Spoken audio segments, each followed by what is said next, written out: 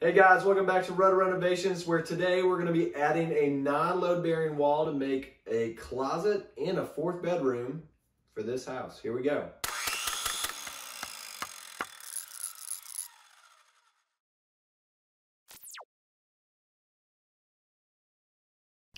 Because our new closet will share what is now our garage walls, we'll have to tear out the existing drywall so we can add insulation. Once we finish the insulation, we could put the drywall back up and then open up our hole where our new closet door is going to go. Now that I have a new point of entry for the closet, I can close it up with a non-load bearing wall. Here's an image of what the non-load bearing wall will look like when it's constructed. You'll start by placing the bottom plate where you want the new wall to be, making sure it's square with the adjacent walls, and then I have a slab foundation, so I'm going to pre-drill and then attach the bottom plate with concrete screws. If you don't have a hammer drill, I recommend borrowing one from a friend or renting it from a store because it'll make your life way easier when you're pre-drilling for the concrete screws. We're using treated lumber for the bottom plate only for any moisture that may be transferred from the slab. Once you have the bottom plate installed, you'll have a point of reference where the top plate is going to be, and before attaching the top plate, put a couple studs up there to hold it up, and then make sure everything is level and square before attaching your top plate. Now if your wall is like mine and it runs parallel with the ceiling joist, you can add some boards in between the ceiling joists above and then mark the location. That way you can screw the top plate into that to make your wall more secure, in addition to screwing it into the top plate of the adjoining walls that it's butted up against. You can also toenail or screw the bottom plate into the bottom plate of the adjoining walls as well. Here you can see I'm attaching now the sides of the wall that did not meet up with another stud of the adjoining wall, so I'm screwing up into the top plate and to the bottom plate for each one to keep the sides of my wall secure before I start adding the studs in the middle. Once you have your studs in the middle cut to length, you can start to set them up. You want to make sure that they're 16 inches on center. This will help if you have insulation like I do, because this will be an exterior wall. It'll also help when you go to hang something like a shelf in this instance on the wall. You'll know exactly where the studs are. When you're installing the studs, you can either toenail them in or you can use screws like I am to attach them to the top plate and the bottom plate. While you're doing this, make sure your level is handy so that your studs are level vertically.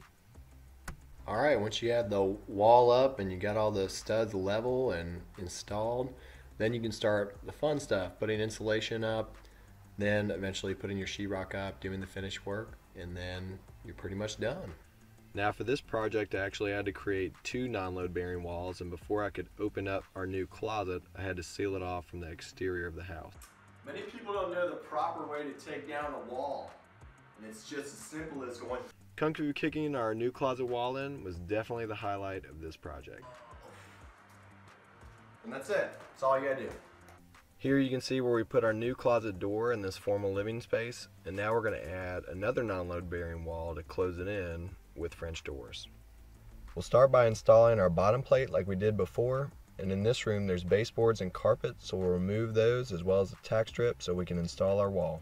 After you secure your bottom plate to the foundation, again I use concrete screws for mine, you can go ahead and line up your top plate, making sure it's level and directly overhead the bottom plate, and then you can secure it to the ceiling joist above. Remember, you can toenail it or screw it into the top and bottom plates of the adjoining wall. After that, you can go ahead and cut your wall studs to length and then mark 16 inches on center along the top and bottom plates where they'll be located. If you get your screws started in your wall studs before you hold them up, you can easily attach them to the top and bottom plates. Once you have all the framing work done, you can go ahead and start with the finishing work and put up your drywall.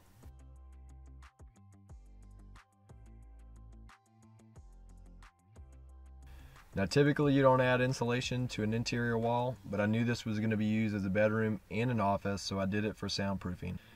Because there was a step down into the new room, we had to add a threshold, that way the French doors wouldn't be floating in midair. In this video, I didn't explain how I ran electricity to the closet, but if you like, you can click the link and it'll bring you to my video on how to add a light in a closet. Because these walls haven't existed before, you might need to do some paint matching, as well as get new baseboards, crown molding, and any other trim that matches the rest of the walls. For this room, we decided to use Agreeable Gray, which is a very popular Sherwin-Williams color. And instead of going back with carpet while we were already doing baseboards, we decided to go ahead and put in luxury vinyl plank that locks in.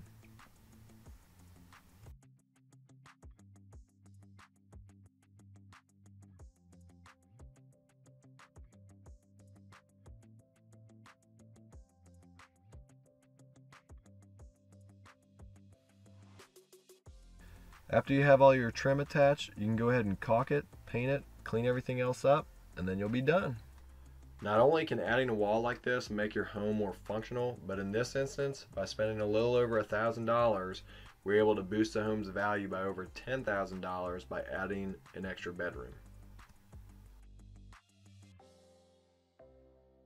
Alright guys, I hope this video helped you out. If you have any questions, comment below. If you like it, please subscribe. And as always, peace and God bless.